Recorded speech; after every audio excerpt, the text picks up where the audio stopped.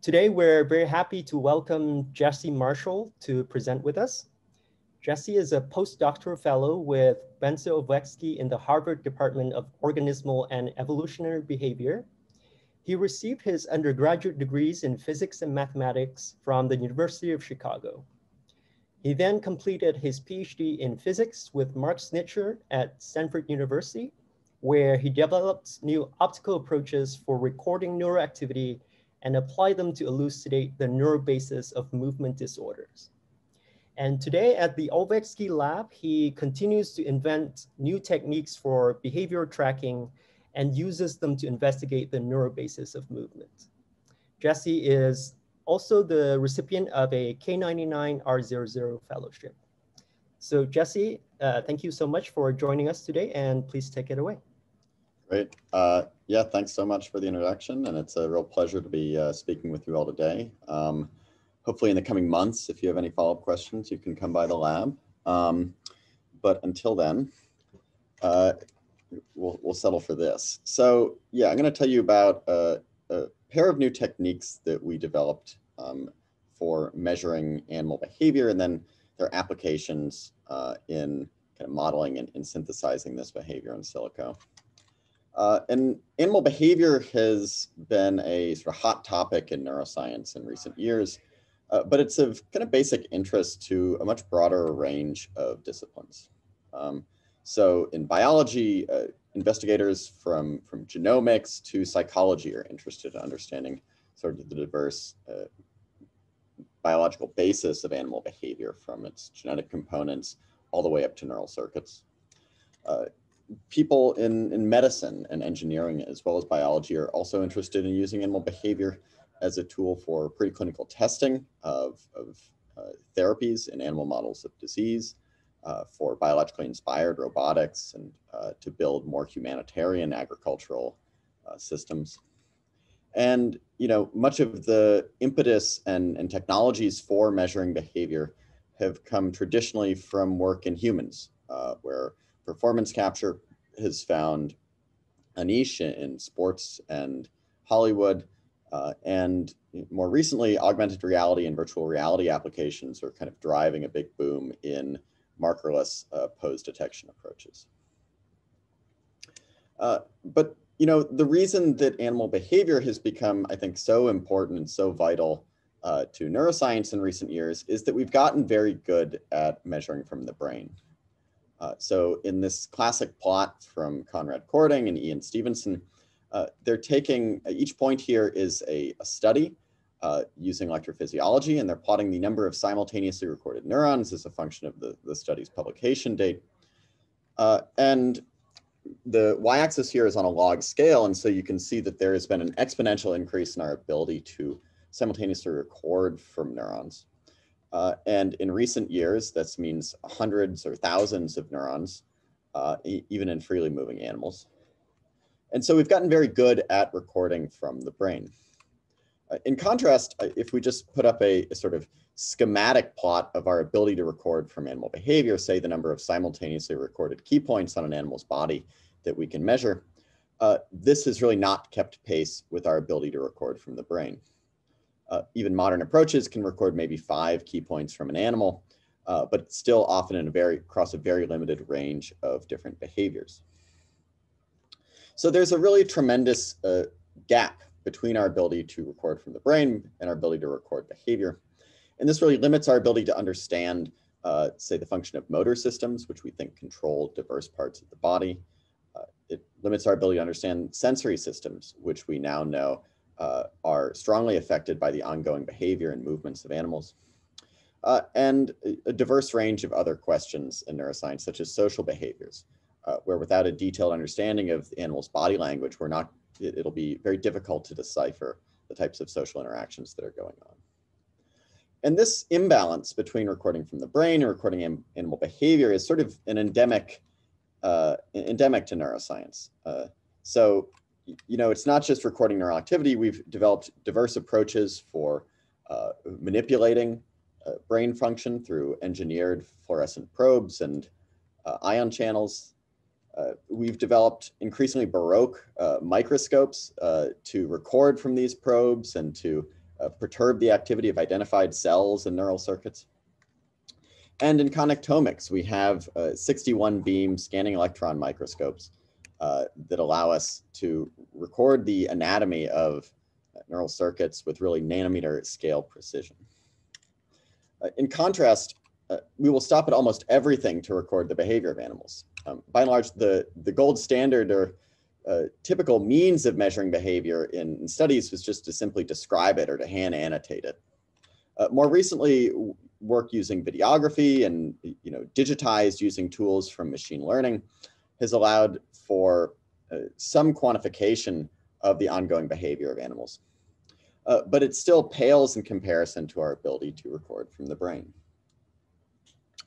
And I think that this gap is now widely recognized. And I think in the next 5 or 10 years, we're going to see substantial improvements in our ability to record from behavior. And I think where these innovations are going is to allow for measurement of behavior in increasingly naturalistic and ethological paradigms. And so we can have animals in complex visual environments and complex tasks, or in even ecological scenarios. We can use non-invasive measurements with cameras, or say a probe on the animal's head cap to record the full 3D pose and body surface of animals, to track their eye and whisker and other effector positions, to track the underlying muscular activity driving a lot of these kinematic changes, in measuring the animal's endocrine neuromodulatory state, as well as a broad range of other behavioral parameters.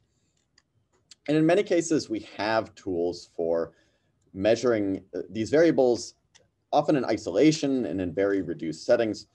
And I think a lot of the work that needs to happen over the next decade is making these measurements more integrated, easier to use, and available over a much broader range of different behaviors.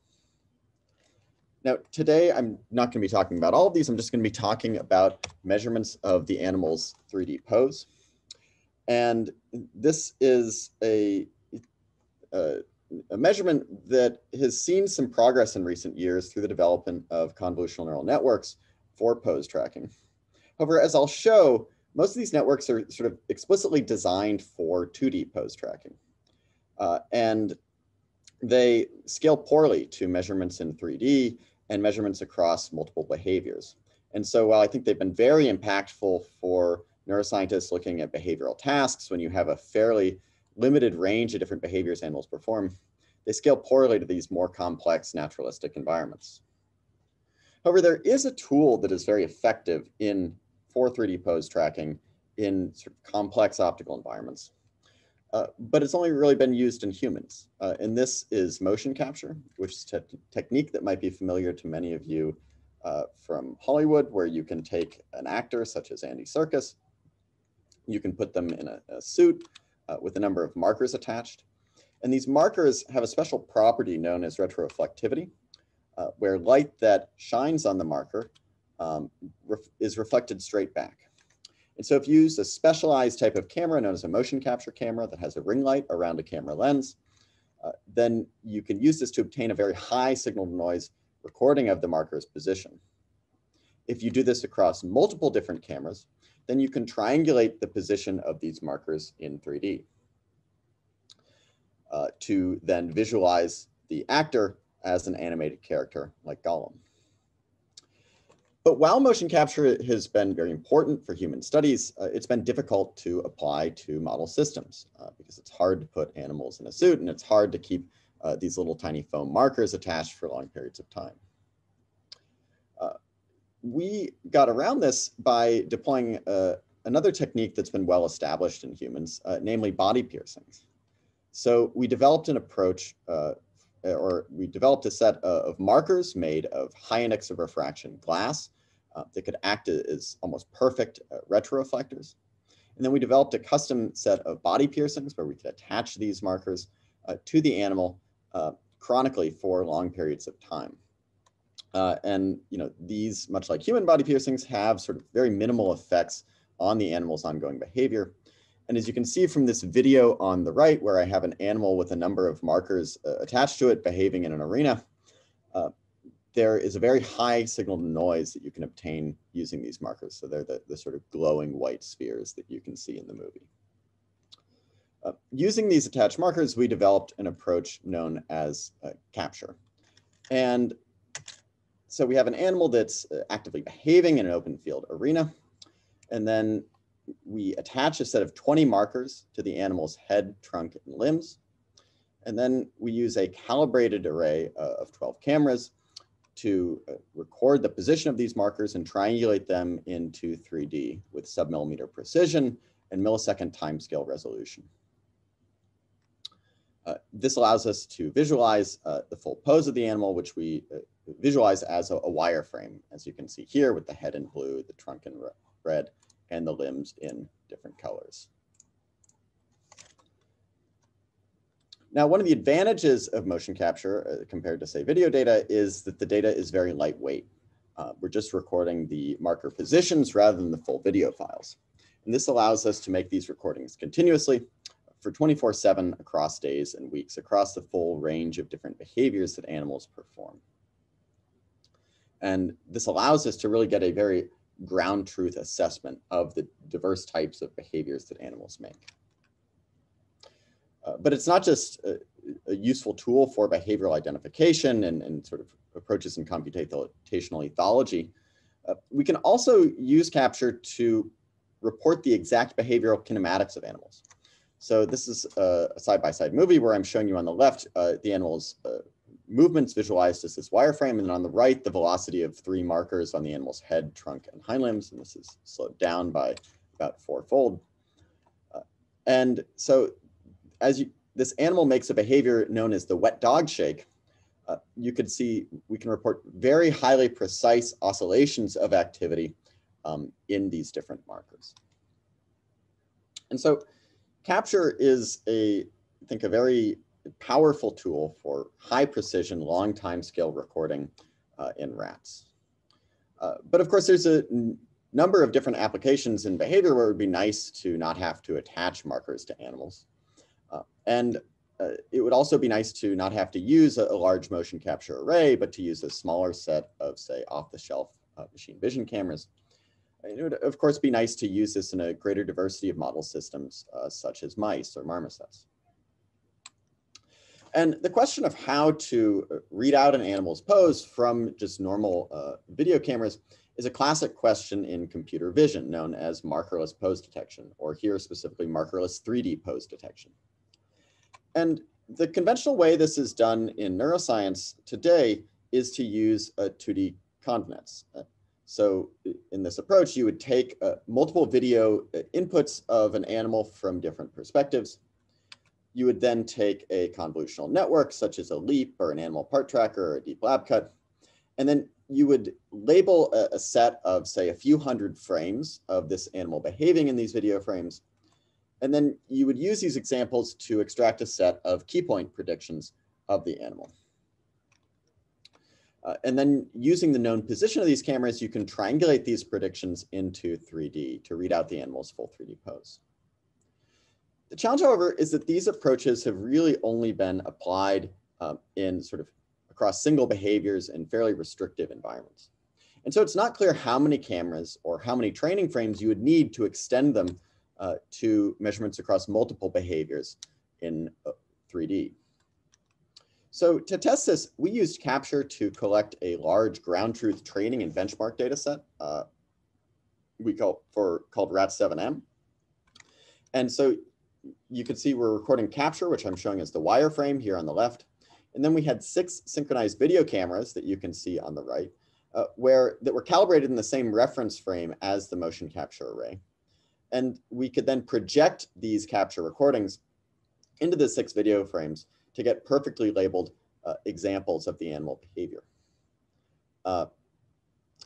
resulting in this large 7 million frame data set that we could use to really benchmark how much data do you need to train these 2D convnets to do accurate 3D pose estimation. This data set is divided into different action categories as well, both to train the networks over a balanced set of data, and then also for benchmarking future pose detection algorithms and evaluating their performance within specific action types. So if we take RAD7M and we train here deep lab cut using making predictions using 6 cameras and give it 10,000 of these perfectly labeled training frames, we can compare this to capture. And so I'm showing you here side-by-side movies with the capture recordings on the left and the deep lab cut recordings here on the right, and the reprojections on the top and just the wireframe reconstructions on the bottom. And you can see that the wireframe reconstructions from deep lab cut show much larger jitter than the capture measurements. If we quantify this by looking across different training frames, numbers of training frames for deep lab cut from 100 to 100,000, and looking at the mean error to capture measurements and across different numbers of cameras from 3 to 12, what we find is that in general, deep lab cut can still only get a precision of about 18 millimeters for these recordings, which is comparable to the distance between 2 markers on the rat's forelimb. And it really means that these tools, which I should emphasize are really fantastic for measurements in behavioral tasks. You know, these are things we use in the lab every day. But when you try to extend them to these much more diverse sets of behaviors in freely moving animals, they really struggle to perform well. And there's really kind of 5 reasons, at least, for why these 2D convnets sort of struggle in 3D key point detection. So the first is occlusions. When animals are freely moving, parts of the body are occluded, and these 2D networks really can't make predictions of an occluded marker. The second is perspective changes. So if an animal is close to a video, close to the camera or further away, its relative size will change. And this will mean that the filters that the network is trying to use to extract key points are changing, and so you need to add labeled examples. And it also means that it's hard to use spatial statistics, such as, say, the length between the arm markers or the distance between, say, the head and the spine. It's harder to use these spatial priors to constrain or refine predictions. A third challenge is just behavioral diversity. If animals are making multiple behaviors, then you need to have more labels for each of these behaviors, which can end up requiring many, many labels. Kind of relatedly, in comparison to 2D, where some of the success of these 2D convnets for animal key point detection come from having large pre-training data sets in humans with labeled key point examples, these data sets are much fewer and have much more limited diversity in the case of 3D pose detection. And lastly, these networks are simply lack many of the needed inductive biases and architectural features to perform 3D key point detection. So camera predictions are made independently. So a camera on the left-hand side of the animal doesn't constrain what a camera on the right-hand side of the animal is thinking. And then all of the reasoning that's going on in these networks is very much in 2D and doesn't have any sense of 3D reasoning. So to kind of address all of these challenges, we developed a new convolutional network approach for 3D pose detection known that we call DANNCE, that is coming out in Nature Methods, and I think the May issue. And so DANNCE overcomes many of these weaknesses inherent to 2D pose detection by using a trick known as unprojection. So, in addition to having these video frames, we know where many of these cameras are in space. We know their position, their orientation, and focal length. Using this information, we can reconstruct the set of light rays consistent with a given image of an animal in 3D. And this is this differentiable unprojection operation. If we do this from multiple different views, what we get is a fully 3D feature space, where the position of different key points in 3D space corresponds to the intersections of light rays in these unprojected views.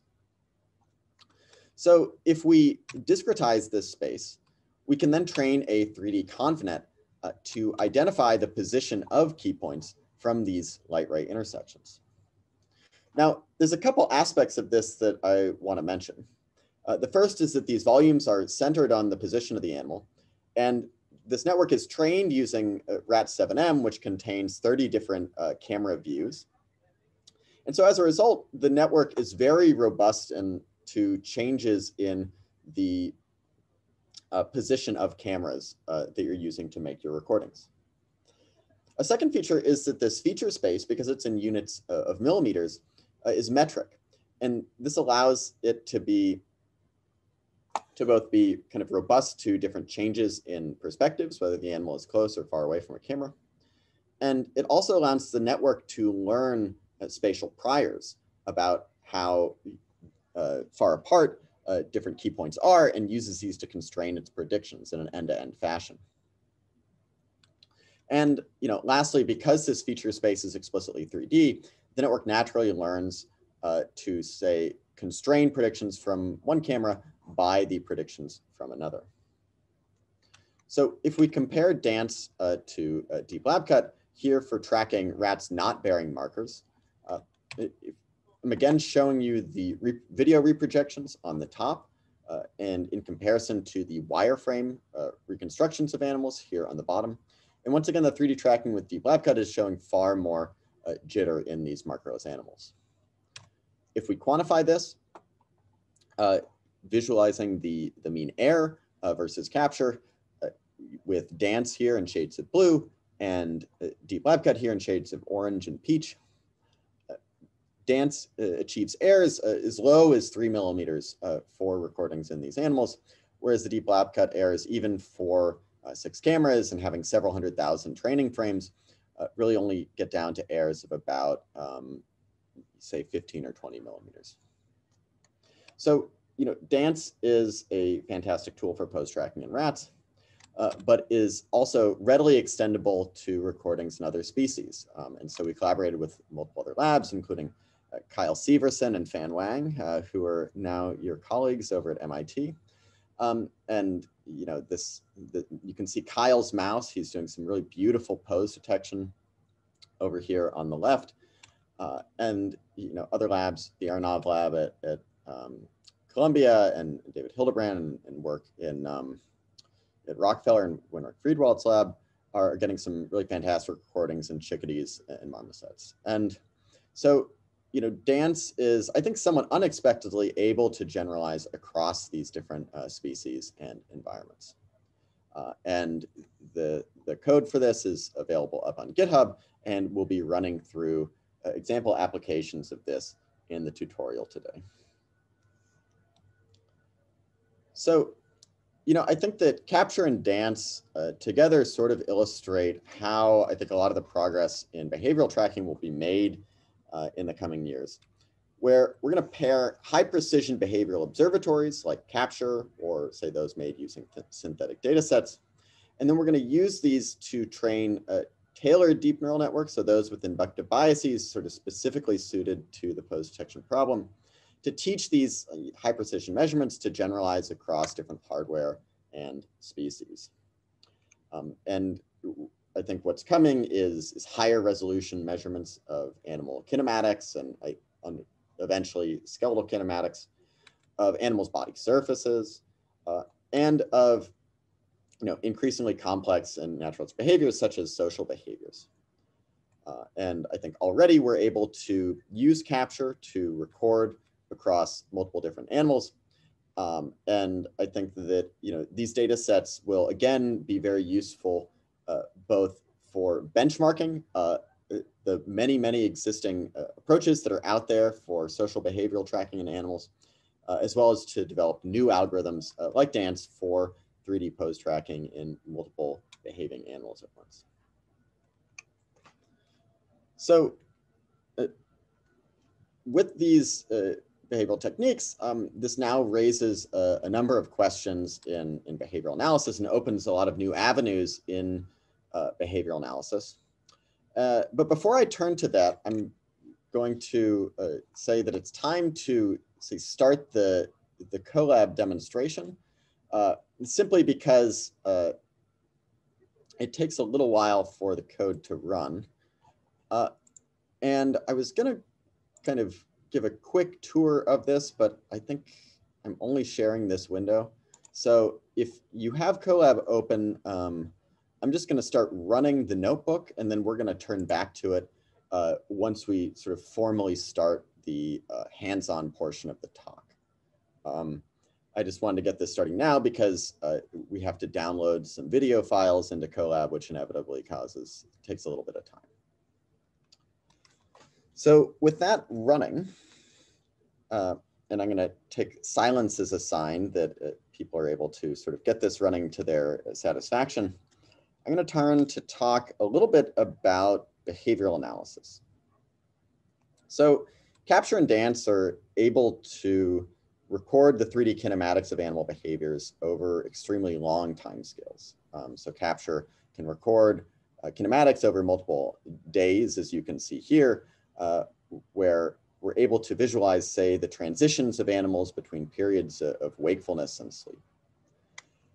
Of course, if we look on very fine timescales, these approaches can also be used to identify the presence of different behaviors, say walking and rearing, and also the really underlying kinematics driving these behaviors. So if you look at these bottom traces on the left, you can see some very oscillatory activity in the green trace, the right hind limb. So this is the animal scratching at the very beginning of this sequence. You can then see a very high velocity wet dog shape type behavior that I introduced before, and so on and so forth. So these approaches are able to record, the sort of millisecond timescale kinematic motifs of different limbs, their organization into behaviors, the organization of these behaviors in more intermediate timescale into repeated patterns like behavioral sequences, and then their long-term organization into sequences and states. And one of the values of 3D kinematics is that these measurements can be made reproducibly across different labs. So if we measure some 3D kinematics here at Harvard and a group at MIT, say Kyle is recording some kinematics over in Van Wang's lab, then we can compare and we can have common definitions for what behaviors we're observing. And so I think my hope in the long term is that in the coming years, behavioral analysis turns into something like analysis of nucleotide sequences in DNA, where you can take a DNA sequence such of A, C, T's, and G's like you see here. You can copy it and enter it into a BLAST search, a basic local alignment search, to search a very large database of different sequences that have been measured, and to identify what is the exact protein that you're looking at. So when you run BLAST, it takes a second because it's a government agency, but you end up with a bunch of hits. You can see the top one is this potassium inward rectifying channel, KCNJ2. And then we can go do more than just identifying it. We can go through a gene ontology database, search for KCNJ2. Again, we find a number of hits. We can look at this protein in mice. And we see that this inward rectifying potassium channel participates in establishing the action potential waveform and excitability of neural and muscle tissues. So we can see that it's located in neurons, in the heart, in the muscles. We can look at its subcellular organization and even its exact protein sequence or crystallographic sequence. And this knowledge in genomics is really at your fingertips. And I think our hope is that in the long term, we can take these kinematic recordings and have similar databases where we can start to just read out the behavior that an animal is engaged in and other aspects, descriptive aspects of these behaviors in a sort of behavioral ontology search. But of course, we're not there yet. And so, we've developed a set of pipelines for trying to do some of this work in identifying structure in these behavioral data sets. And our entry point to analyzing these kinematics is first identifying stereotyped behaviors that the animals perform. And the pipeline for doing this is to take a Capture DANNCE recording of 3D kinematics, defining a set of features describing the animal's pose and kinematics on individual frames. And so these are often things like the eigenposes of the animal and a time frequency transform, like a wavelet transform of these eigenposes, so that you're getting information about the kinematics in a local window. you can then take this high dimensional feature set and embed it in 2D using t-SNE. So we now have a density map here where different density peaks correspond to performance of similar behaviors. And then from this embedding space, we can then cluster out different peaks that we observe and then annotate them with different behavioral names. Now, this procedure of taking a high dimensional data set, defining a correspondingly high dimensional set of features, and then clustering it is common to many workflows in biological and other sciences. And oftentimes there's a conversation about what algorithm you're using, say for dimensionality reduction, whether it's t-SNE or isomap or umap, and about, say, the types of clustering you're doing, whether it is a k-means or an information-based clustering or hierarchical clustering. And I'd just like to emphasize here that these distinctions between types of algorithms are important, but ultimately, probably the biggest factor that determines what types of behavioral clusters you get out from these pipelines is the types of features that you put into them.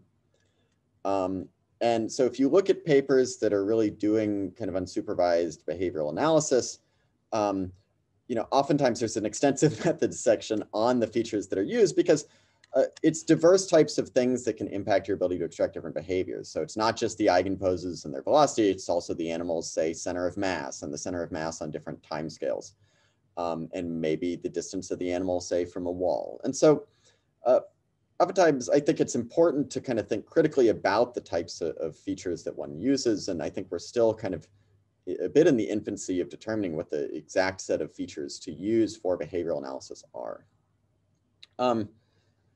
So, with these pipelines, I'll show you an example of what one of these behavioral maps looks like.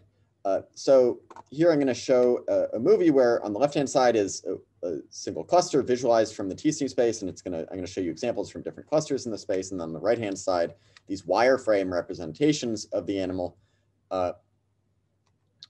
made using from just sort of 6 randomly drawn clusters, instances from this cluster rather.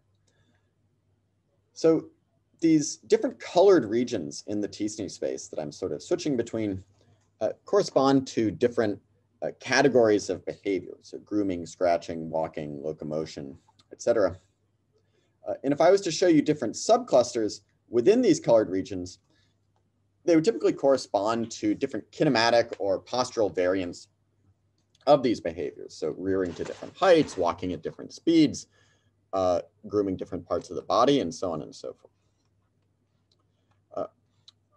With these approaches, we can both identify behaviors, but then we can also extract out their underlying kinematics. And so we can determine exact kinematic fingerprints of these behaviors. So for rhythmic behaviors, we can look at, say, the power spectral density of markers.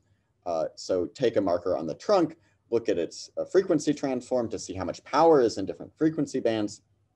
And we find, for instance, that there's many different types of wet dog shakes that have very variable amplitudes, but they all occur at precisely 15 hertz frequency. Similarly, there are a variety of different types of left grooming behaviors. Again, very different types of amplitude, grooming different parts of the body, but they all really correspond to or have a center frequency of just about 4 hertz. In contrast, scratching behaviors, say, are far more variable in their underlying frequency.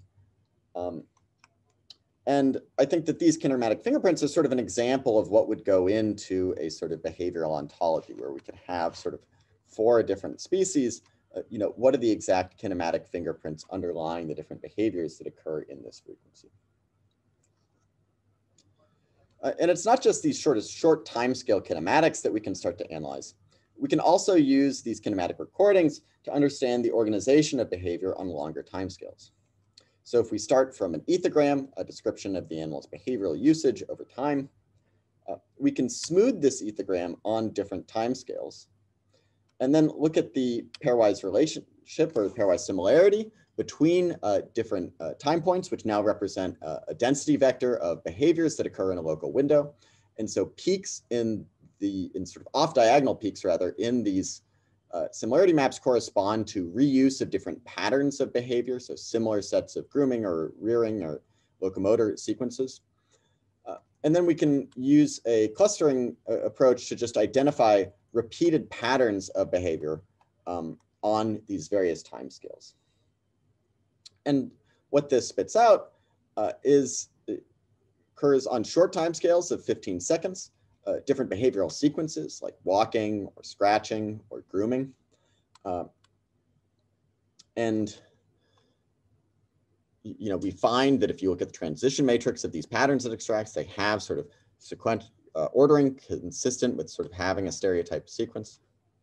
And if we look on longer timescales, so if we take the ethogram, we smooth it on a longer timescale, look for repeated patterns in this smoothed ethogram, we find more behavioral states corresponding to changes in arousal as the animal is exploring in the arena or in a maintenance state consisting of various types of grooming behavior or performance of a behavioral task that we often have our animals use. So with this suite of approaches, I think we have a basic scaffold for taking these kinematic data streams and really bringing some order to them by identifying these different behaviors, sort of the exact kinematic features of these behaviors and their longer timescale organization into sequences and states. And the last component of this work that I want to mention is that we can also use these kinematic recordings for generative modeling of behavior itself. And so, what we can do is we can take a physical model of an animal. And so this is a model in a physics simulator. It has a skeleton and a set of masses associated with different points in the skeleton. And we can use deep reinforcement learning to both train this skeleton from scratch to solve multiple tasks. And then we can also use these kinematic data and use imitation learning to train this network to imitate the exact behaviors that these animals are performing. And I think what these approaches will allow us to do is, taking inspiration mostly from kind of the work going on at MIT, is to take these networks which really can act as artificial motor systems. And we can now use them to compare with the motor system of real animals to identify commonalities and also differences in the structure of motor representations and their hierarchical organization and differences over nuclei.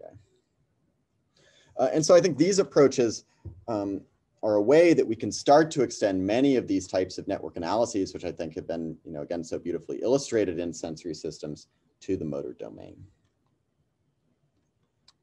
With this, I'd just like to say that we are recruiting. If you know any fantastic, say, undergraduates or technicians interested in work over the summer or say next year, we're looking for people sort of across diverse areas in the lab. So feel free to reach out if you or someone you know is looking for a spot at sort of the intersection of animal behavior and neuroscience and deep learning. And I'd just like to close by thanking everyone that contributed to this work. In particular, Tim Dunn, who is a former graduate student at Harvard, but is now an assistant professor at Duke University, as well as Diego Alderondo, who's a fantastic graduate student in the lab, the Alexi lab, that's contributed to most of the projects you see here. So with that, maybe I'll take, if there's any questions on the sort of talk portion of the tutorial before transitioning to the more hands-on tutorial section. Yeah, so all of this tracking stuff is really cool. I was wondering if you'd be able to share sort of what the limitations are. So like, are there places where sort of like the best system fails, and or is it perfect and everyone should be using it? Yeah, no, that's a great question. And I think that the two things I'll say are, number one, there's a lot of room left at the bottom in that there's a lot of the parts of the body that we still are not able to measure. And so some of my other work, involves recordings from the motor system and trying to correlate motor responses with behavior. And there's still questions about, what parts of the body, if any, are driving these changes, in addition to, say, sort of sensory systems. And so I think that, there's still a lot of work that we need to do to, really get exact recordings of the animal's behavior. With respect to sort of DANCE, which I think is probably the most accessible of these two techniques of capture and dance, I think the limitation with these approaches is still training data. And so I think that compared to 2D convnets, DANCE is far more sample efficient, right? Where, Kyle, I think, is labeling several hundred frames of mice that are freely behaving. I think to get that level of precision with a deep lab cut, you would need, tens of thousands of frames. So it's far more sample efficient, but hundreds of frames is still not nothing. And I think you also find with these that if you substantially change the environment, you need to label additional training frames. And so I think that this is obviously a very active area in machine learning. And so there's approaches using everything from types of augmentation and neural rendering to synthetic data that I think are addressing these, but that's still sort of, I would say, an ongoing challenge for biological investigation. Jesse, can you talk a little bit more about how one would apply this to a species that is that looks different, with a different body plan, for example? Yeah, that's a fantastic question, and we'll be touching on some of this in the tutorial section. But in general, DANCE is very flexible, where you'll just kind of define a set of key points that you want to measure and like a set of skeletal linkages between them. And then you'll supply that set of labeled data to the algorithm, and it should extend that to, that species. Yeah, I guess the part that I didn't quite understand is, would you have to start with the markers on animals, or is the idea that it would transfer somehow? Yeah, great question. This would transfer, and so you wouldn't need to have a full marker data set. You could use just say 100 or a couple hundred time points of the markerless animal's behavior. So for all the work that our collaborators and us did in mice and marmosets and chickadees, none of those animals were wearing markers. I guess just a quick follow-up to that question, and maybe this was partially answered by that. I'm interested in like different species, larger species. Obviously, like humans are very important to study, but has any work tried to apply this yet to something like rhesus macaques, or species that are like a little more different kinematically than the movement of a mouse? Yeah, I think that's a fantastic question also. And I think, related to all of this is the question, this network has been trained on rats. And so, it's very hard to sort of empirically guess or gauge how effective the, transfer capabilities are to different species.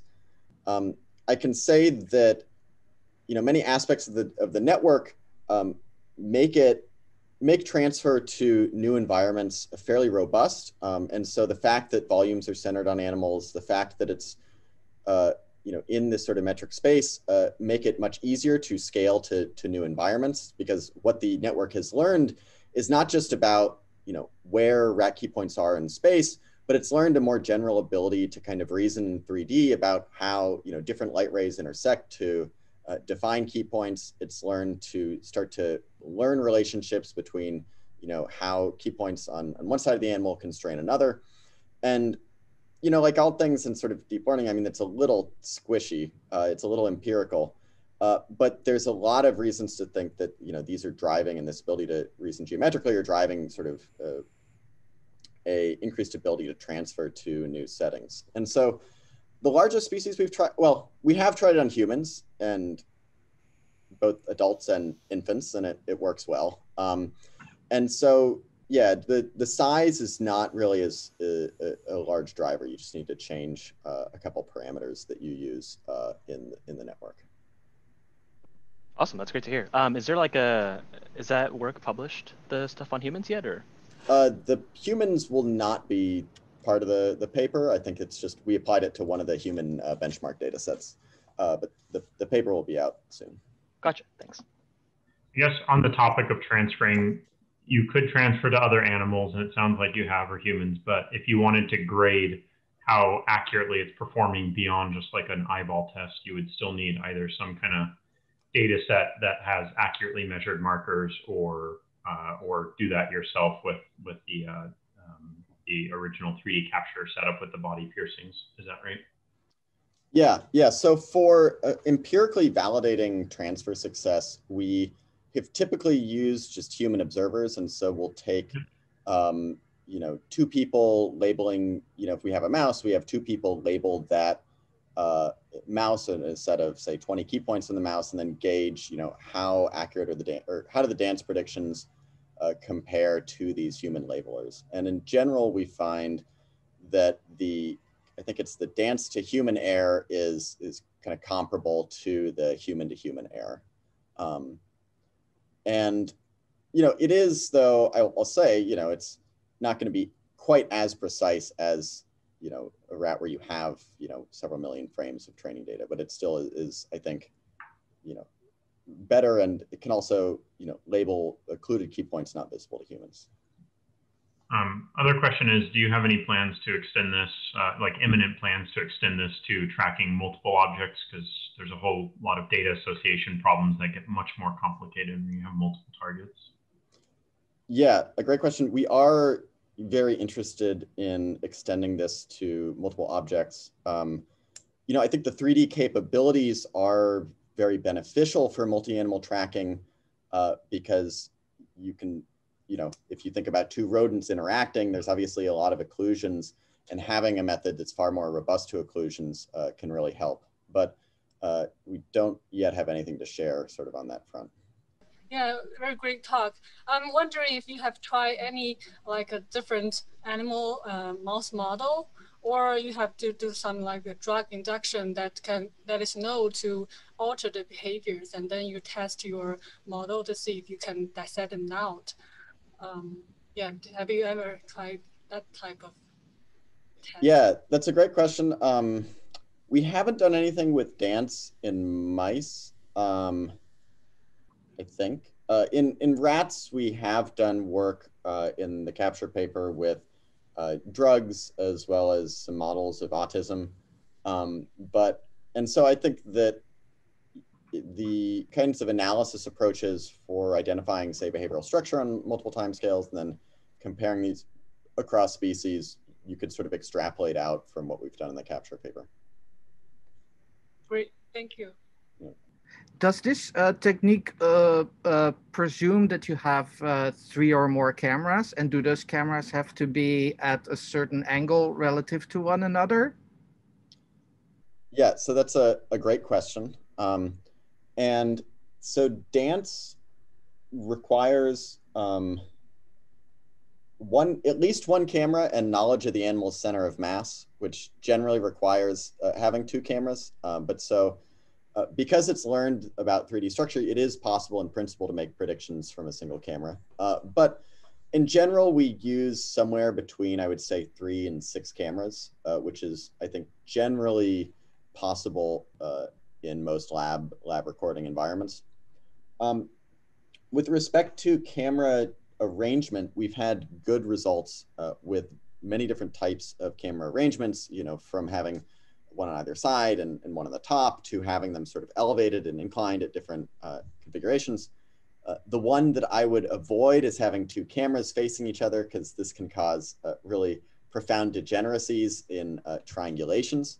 But we haven't found in general that one configuration works substantially better than others. I would say that most of the variation that we've had is, simply if you have enough labeled training frames up to, say, a couple hundred, and then performance is generally good for everything. I'll give a couple slides overview, and then we can go to the notebook, and maybe I'll switch my screen share there. And so the tutorial will go over application of DANCE to a recording of a mouse from multiple video cameras. And so to use DANCE, there's a few different steps. And so sort of the entry point, which we've just been discussing, is that you need to have a set of cameras, and so probably at least 3. And these cameras need to be calibrated in some global reference frame, which is sort of a standardized procedure in computer vision to determine their 3D position and aspects of the lens, like its distortions and focal length. In addition, the video from these cameras needs to be, or it typically helps if it's compressed in some manner and formatted according to, so that DANCE can read it in. So it needs to be sort of have the right file structure. And then you need some training examples. And so for a new animal, a new data set, you need some examples of where the center of mass of the animal is and the different key points that you want to measure. And so that's about, typically about 100 of those. With this in hand, you can then use the DANCE algorithm. And so the first thing DANCE is going to do is it's going to find the center of mass of the animal. Then using the multiple video cameras, we can triangulate the position of the center of mass using this measured camera calibration. Then the network will anchor a grid on that 3D position. And you can take these images, you can project the grid onto the images and populate all of the voxels with pixel values. And then we're going to transfer these pixels into voxels and then use a 3D ConvNet to process these volumes and output a confidence map, which will then be processed to yield the final key point predictions. So supporting all of this, we have a GitHub repo, which we'll be drawing from today. And this is just a screen capture of the base of that GitHub repo. And I've highlighted a couple of features of this that, so there's this beginning step, right, where you have to get your cameras, you got to synchronize them, you have to calibrate them, you probably want to compress them. And so in red, I've highlighted here that we have a couple different approaches people have used for camera calibration, one just using a checkerboard and an L frame, another using a laser pointer that you sort of just shine in the arena, and then you can use that to get the calibration for the cameras. There's also 2 scripts for camera compression. I'm going to highly recommend this one written by Kyle Severson, which does onboard GPU compression of videos. And so he's recording from, I think, 6 high definition cameras with a single computer and compressing all of them in real time on the GPU. And this is just, makes these recordings far easier. And so this is an external repo that is linked to in the DANCE repo. And then there's another repo that I'm highlighted in green, written by Diego Alderando, who's a grad student in the Olvexky lab, that is a really fantastic tool for this process of labeling training data. And I'm going to give it some examples of that in a second. And so these sort of steps are all to make this beginning process of just setting up the experiment a lot easier. And so if I'll give just some examples of this labeling process. And so, the nice thing about this Label 3D tool is you can visualize simultaneously like all of the different cameras you're recording. So this is a rat in an arena that's sort of on a green screen recorded with 6 cameras. And so with Label 3D, it'll bring up images of all the cameras. And then one of the nice things about it is you can just click on the center of mass here in a couple different views, and then you can just hit a button to triangulate it across the rest of the views, which will accelerate the labeling process because you can use the triangulation from 2 views and then triangulate it into 3D and then project it into all the different image frames. This becomes very handy when it comes to measuring the animal's full kinematics. And so here we're we're labeling 23 key points on this rat. And so first we're going to zoom in and just visualize the rat and then start to label the key points on the head and spine and limbs. And I think where this label 3D approach really comes in handy is, the limbs are often occluded in multiple views.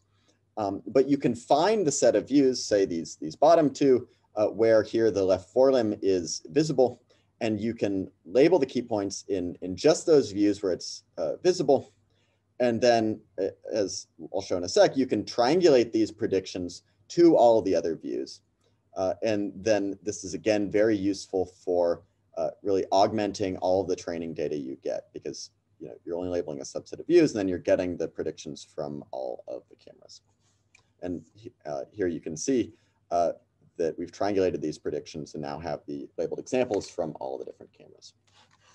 So this is the Label 3D software, and I think is very helpful for working with these 3D tracking approaches.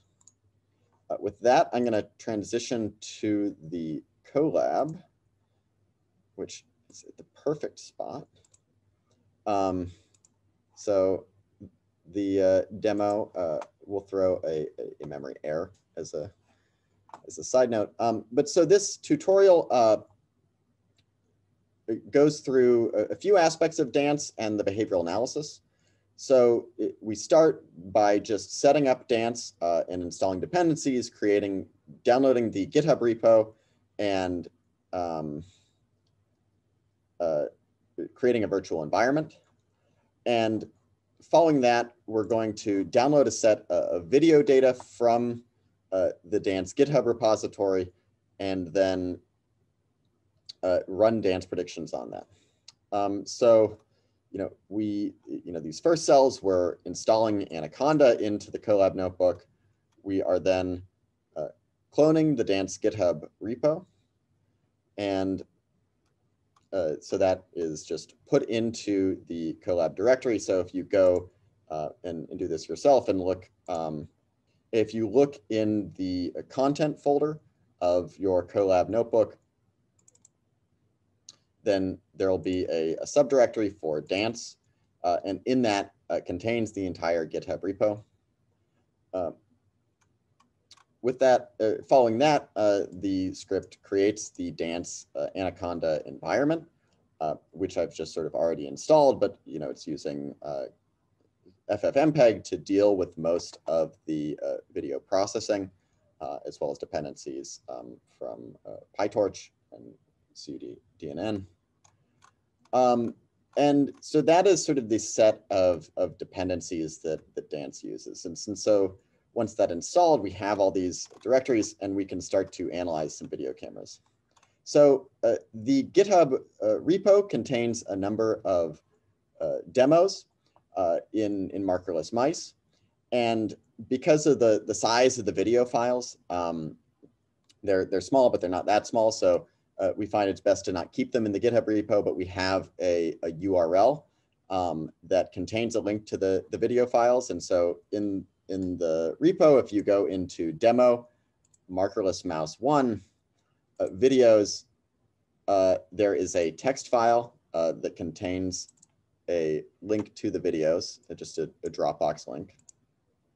And so this first part, the reason that I wanted to start this collab a little earlier is it downloads these video files, which takes about 5 minutes. And once they've downloaded, they're in this video directory of the markerless mouse 1 folder. And so this folder is a DANCE project folder.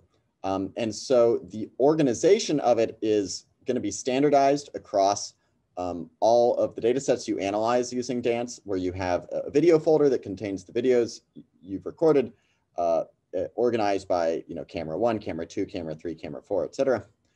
There's also folders for the center of mass labeling that has the prediction results, as well as training weights for the center of mass detection network. And then similarly, there is a subdirectory for the DANCE code that contains the prediction results, as well as training and the network weights. I am not going to go over training and labeling in this demo. I did see that Talmo, I think, had covered some of this in his tutorial, and I think we'll sort of stand on his shoulders. But the process is well described in the GitHub repo, and I've sort of included this excerpt here, where once you have this project folder set up, and you also have this, forgot to mention this io.yaml file. So this contains sort of a description of where everything is located in this project folder. So it tells the network where, say, the center of mass directory is and where the DANCE directories are, and so on and so forth. Then using this, the center of mass network is trained by just running com_train and then com_predict, and then giving a path to the center of mass configuration file, which I think we have some examples of here in the config folder. So, this is the actual script that's being run by, say, com_predict or com_train, and it just has several of the different hyperparameters that you would use, and you don't, I think, typically need to modify any of them to get it to work. But if you really wanted to change, say, the batch size or the learning rate, you could change them in here. Just going to close that. So, that's training the COM_FINDER, and in this demo file, the COM_FINDER has already been trained, and we have the prediction results as a mat file and a pickle.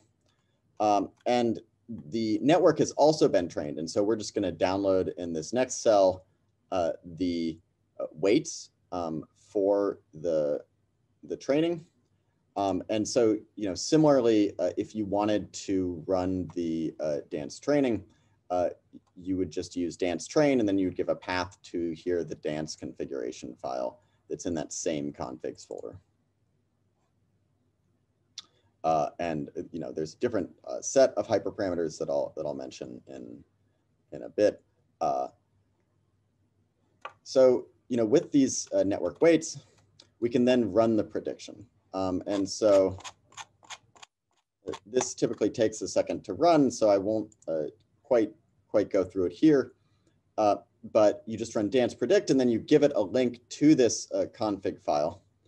And so this config file, again, there's a number of different parameters, and you don't really need to change any of them to get it to work out of the box, aside from maybe one, which is this volume size parameter, which is just the size of the 3D volume in millimeters anchored on the animal. And so this can vary if you are using, say, a marmoset and you want it to be more on the order of, say, 500 millimeters versus a mouse where it's going to be on the order of, say, 100 millimeters.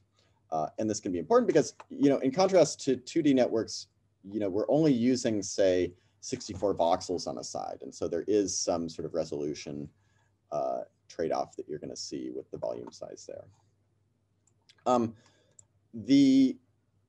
There's a number of other parameters here, and I just want to mention that if you look at the DANCE GitHub page, that there is a wiki, and the wiki has sort of an in-depth discussion of all of the different required parameters. So say the batch size, or the number of epochs, or the volume size that you're using, which, for instance, this should be big enough to fit the entire animal with a little wiggle room to accommodate noise in the center of mass. As well as other optional parameters if you were a real power user and wanted to change, say, the GPU ID or the amount of median filtering that goes on, you could change those in the config file as well. But I think for most users, really, if you're, the biggest parameter you need to change is just the size of the 3D volume that goes in. And so the prediction results, because we started this before, have already been run. So if we look in the DANCE, this demo folder, then we can see that there is a save data avg file that has been run. So let me give you an example of what some of these predictions look like. So this is just the view from one of the cameras, which, because of the way Colab works, we just have to compress the video and have a few extra lines of code to visualize it. So that's going to take just a second to load in and run. Were people able to get the code to run a prediction? Yeah, so I've actually pre-run it, and so we could start that in a second. But the prediction on Colab. So I should say the prediction I think can run at about 10 hertz and is very parallelizable. So we can record for a few hours each day and just kind of run it either offline or in real time. But in Colab, it can take a little while to run. So I wanted to kind of spare everyone the waiting time for that. Yeah, I don't know what's going on with this video file, but this is, I'll describe in words, is just one of the videos that we record, as well as the reprojected points from this prediction file on top of the videos. And it's really taking its time. Oh, I see. Jesse, so there is a comment in the chat about some people having issues with unzipping the videos. Have you encountered this problem?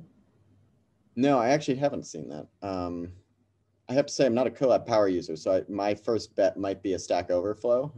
But if other people can locate this, I think one of the challenges with Colab is I don't know if I have any sort of privileges that other people don't have, but if anyone can recapitulate that, I'd be very interested. So, okay, this is just an example of one of Kyle's videos, being this is a talk at MIT. And you can see, very high resolution recording of a mouse. And we've just taken several of these videos and run the key point prediction on top of them, which is, of course, taking its sweet time. Oh, I see, because it's waiting for me to give input.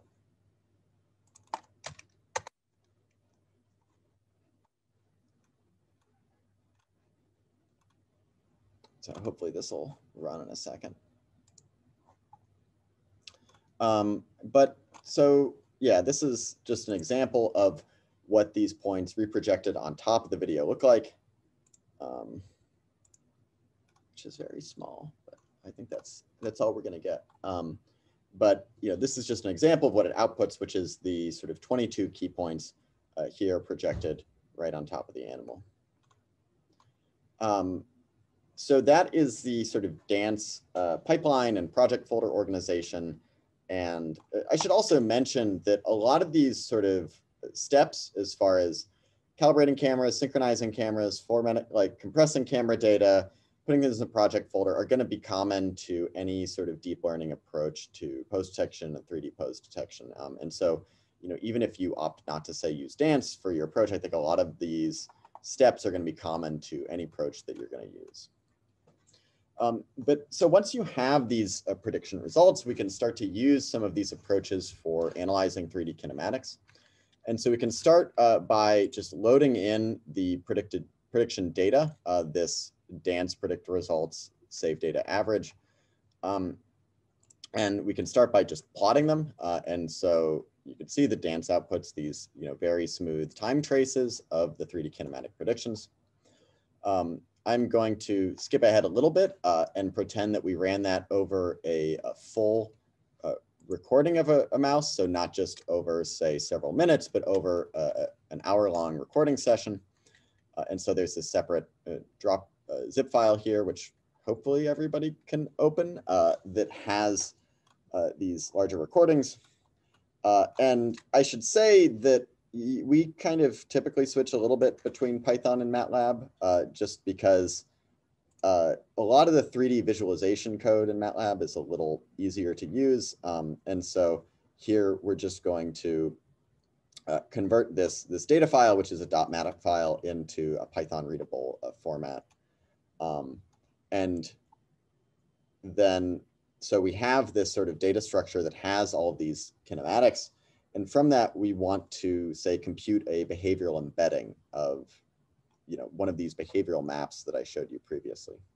So to do that, the first step is to compute the eigenpostures of the animal. And so we just take this these key point data set measurements. So the 3D marker position over time Although I'll just note that I also did a little bit of sleight of hand and put this in an aligned coordinate frame. So we have the animal fixed, center of mass fixed, aligned in some axis, and then look at deviations around that aligned animal. And then we can just run PCA on this set of marker positions. And so we can take the here 81 dimensional matrix of aligned key points by here, I guess it's 1 million different time points. It's like an hour of data at 100 hertz. And then we can extract out just the top 10 eigenpostures of the animal. And if we just visualize this as a heat map, you can see that there's some transition over time. There's these little green blobs, which probably correspond to when the animal is either rearing or grooming or something like that. And so that's one set of features that we can use for computing a behavioral embedding. So we could compute just a pose embedding. But then it often helps to have some kinematics associated with those. And so in addition to just the instantaneous posture, we're also going to use a wavelet transform to look at the local variations of this posture in time, but compress it with the time frequency transform. And so here I'm just taking a wavelet transform of these eigenpostures. And so just using the CWT function of these different score components, so just the eigenpostural scores of the animal. One small detail is that here I'm using a Mexican hat wavelet just because the Mortlet wavelet wasn't built in, but that's a minor detail. I think if you're doing this on your own, you'll probably want to vary a little bit to see what type of features make the most sense for your application. But so once again, we can run, if we look at the wavelet transform and we concatenate them over the 10 eigenpostures, we end up with something that is about, I want to say 150 dimensional. So we have a big 150 by million matrix that's the wavelet components over time. And then we can once again run PCA on those. And so we have the eigenpostures as well as the principal components of the wavelet transform of these eigenpostures. And so this is going to be another sort of 10 by 1 million matrix. So now we have a bunch of different features describing the animal's behavior on individual frames. And we can use t-SNE or your favorite sort of embedding approach to visualize variations in this pose. And so here I'm just going to subsample and look at frames every second. Here I'm going to start by just looking at an embedding of the animal's pose. And so I'm going to take these eigenpostural scores and running t-SNE on them here with the perplexity of 30 using 2 components. And it'll just take a second to run. And I should say that, generally for t-SNE, I use a perplexity of 30 if there's sort of fewer than 100,000 samples, and more if you have larger samples, just to get the space looking nice. I guess the other detail typically with t-SNE is you want to subsample the data appropriately before putting in. So for most applications, you might want to say pre-run k-means and on the data set and sort of smartly sample the time points you're putting in. Because, with t-SNE, the size of a region in space corresponds more to the number of time points you have than to the sort of Euclidean diversity, because it's doesn't preserve kind of global distances. And so your mileage might vary a little bit there. You might want to try a UMAP or something like that. But those are a couple kind of tricks of the trade. All right, so if you look at the embedding, you get out something that looks like a bunch of stuff, but you can see that it's highly structured. And so there's a lot of sort of small structure in this space. And if we were to visualize the time points around these, which we haven't yet worked into this CoLab notebook, you would see that they would correspond to similar types of behaviors. And so these sort of outerlying regions would probably be some types of grooming over here, and maybe you'd have a large rearing cluster over there. And then typically there's a big interior portion that's various types of walking or postural adjustment behaviors. You can do the same thing with the wavelets. And so you can take the t-SNE embedding and run them on the wavelets transform data to get another map of all of the kinematic variation.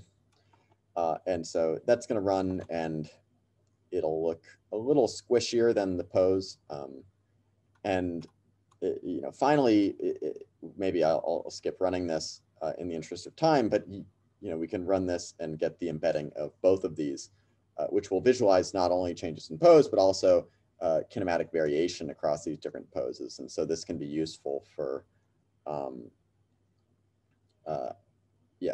getting sort of a longer timescale behavior organized from the data set. So this will run. And then lastly, I'll just give another visualization of what the sort of annotation looks like. And so following the sort of t-SNE embedding, the next step in all this would be to just say cluster the t-SNE space using either k-means on the high dimensional space or a watershed transform in the t-SNE space. Either, I think they typically produce fairly comparable results, and then annotate the different clusters you see. I have a question about the t-SNE actually. So can you go over the parameters that the t-SNE accepts and how can we fine tune those parameters? Yeah, that's a great question.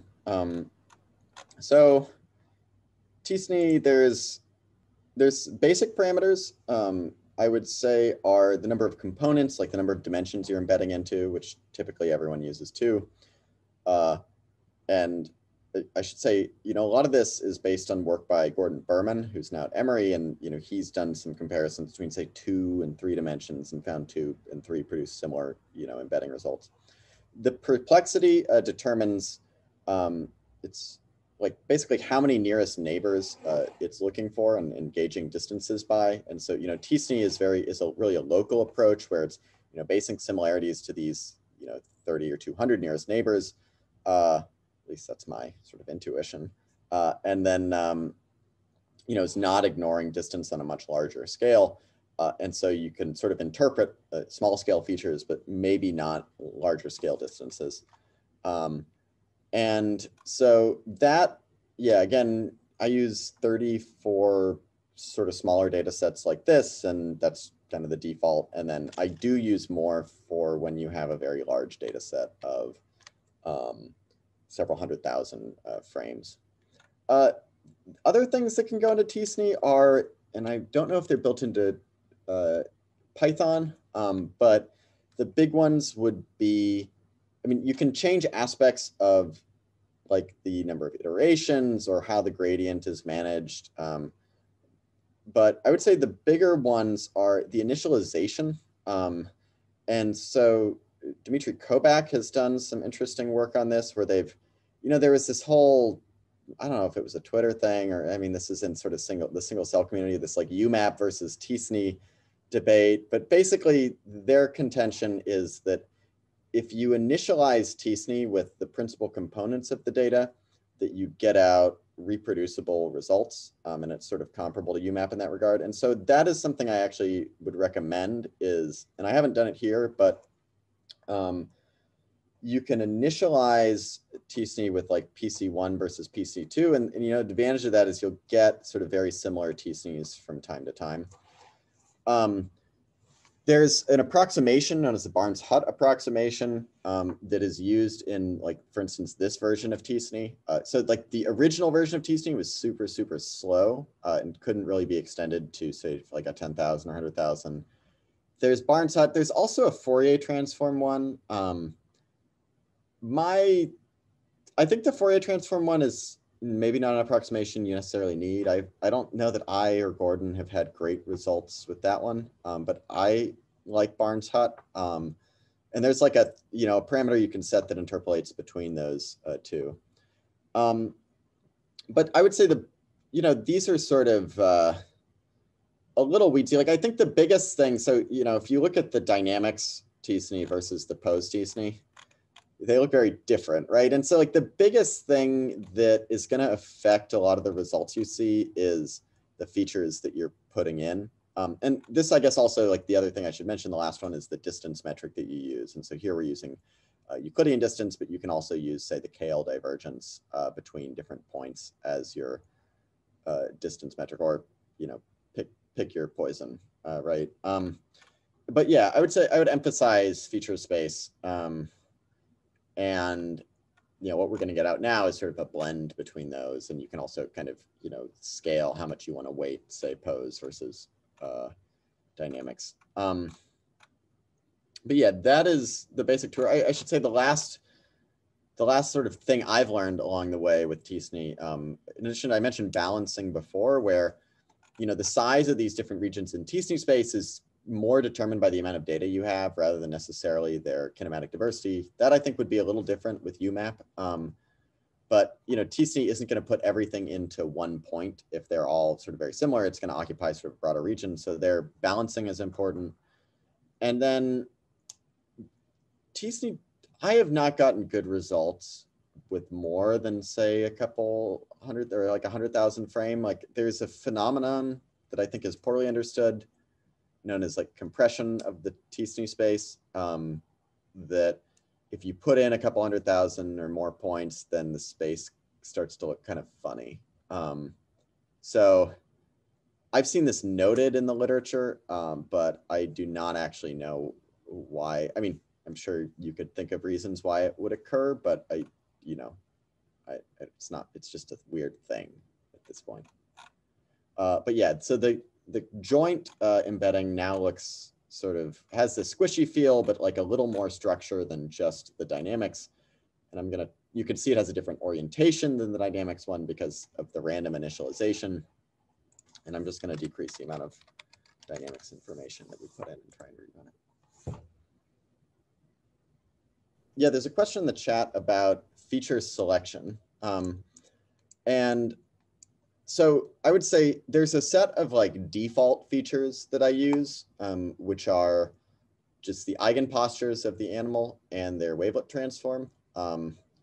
And